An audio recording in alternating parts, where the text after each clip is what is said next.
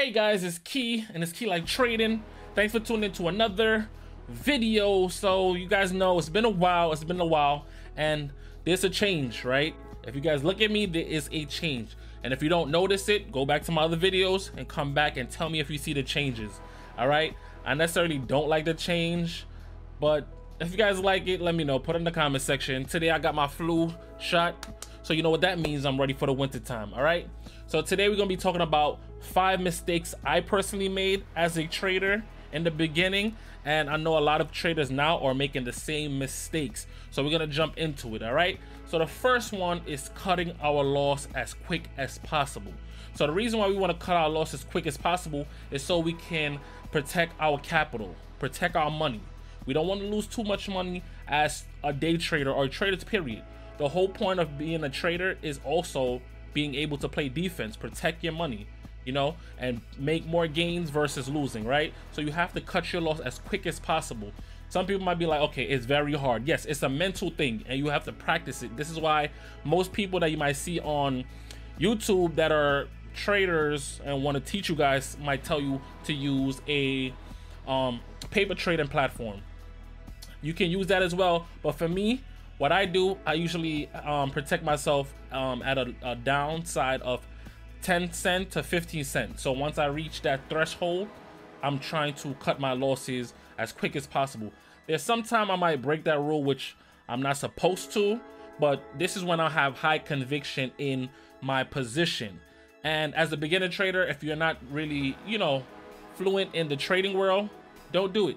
Just stick to the rule. Sometimes a stock can flush and it might destroy you emotionally and also cash wise. All right, so you always want to cut loss as quick as possible. The next one is don't go all in. So the reason why you don't want to go all in is because it actually helps you stay in trades a little bit longer, and it also protect you emotionally. So if you're going with a smaller size, you might not make the biggest gain as possible, but it also give you a peace of mind. Doesn't mean you're gonna always win, but if you do lose, you're not losing as much money in that specific trade. So I will recommend, and what I've been learned for a long time, is to do not go all in. Sometimes you can get away with it and you might profit very well, but I would only do that when my criteria is all checked, right? So if 5 out of 5 of my criteria is checked out, or 4 out of 5 of my criteria is checked out that I think is a quality setup, I will go all in. All right, but as a beginner trader, try to go in half size or even less than that, because at the end of the day, it's going to give you a peace of mind. And even if you do lose, you're not going to lose that much. The reason why some people get very emotional in trading is because they're losing so much money when they're actually, you know, making the wrong decision. So as a beginner trader, go in small. It'll make you be able to stay in a trade a little bit longer, and eventually maybe the stock might go in your favor. And also, if you're wrong, you're not losing as much money overall. The third one is, guys, lock in your profit. Lock in that profit. The reason why you want to lock in your profit is because it lowers your risk. And sometimes if you're wrong, it will keep you in a position, if you do make profit, or walk away with some profit versus leaving with none. All right, so you want to lock in your profit, and it also feels good inside when you're actually right and you lock in some profit and you actually leave the rest of your shares to do what it wants to do.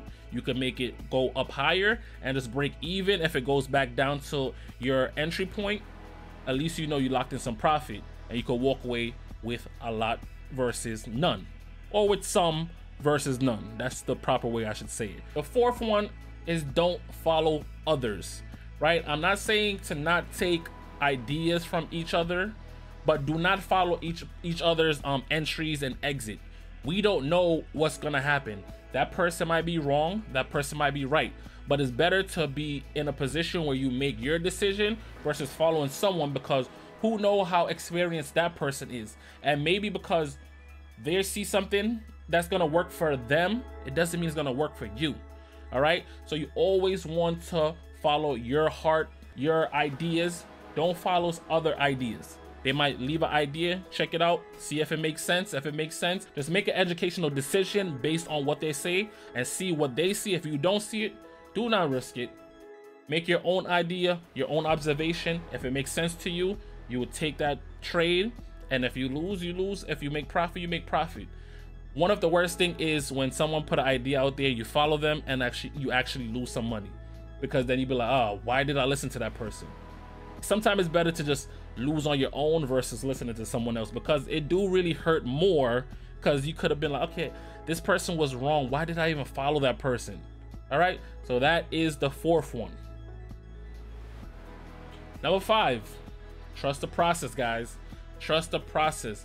As I said before in some of my videos, it is not a race, it's a marathon. So it doesn't matter how much profit you make each day. It could be $10, $20, $30, $100, $1,000. It's not a race, it's a marathon. So take your time each and every day. Everything counts.